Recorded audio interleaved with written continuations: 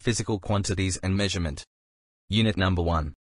Topic: screw gauge. The pages we covered during this lecture are 13 to 14. Screw gauge. An instrument which is used to measure length or diameter of small objects correct up to 0.01 mm is called screw gauge. A screw gauge is an instrument that is used to measure small lengths with accuracy greater than a vernier caliper. It is also called as micrometer screw gauge. A simple screw gauge consists of a U-shaped metal frame. Construction. U-shaped metal frame. A screw gauge consists of a U-shaped metal frame with a metal stud at its one end. A hollow cylinder or sleeve has a millimeter scale over it along a line called index line parallel to its axis. The hollow cylinder acts as a nut.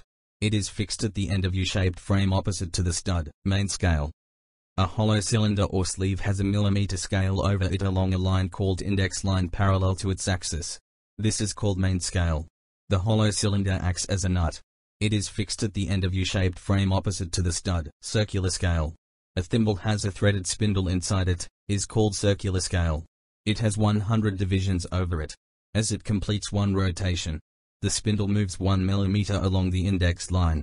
So the distance between consecutive threads on the spindle is 1 mm. Pitch.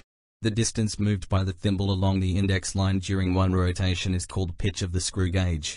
Or we can be defined as the distance between consecutive threads on the spindle is 1 mm. This distance is called the pitch of screw on the spindle. Least count. The minimum reading that can be taken from an instrument accurately is called its least count. Zero error. The error finds in an instrument is called zero error. Zero error of screw gauge. If the zero of circular does not coincide with the index line on main scale, then there is a zero error in screw gauge. Positive zero error. If zero of circular scale is behind the index line, then the error is called positive zero error. Negative zero error. If zero of circular scale has crossed the index line, then the error is called negative zero error.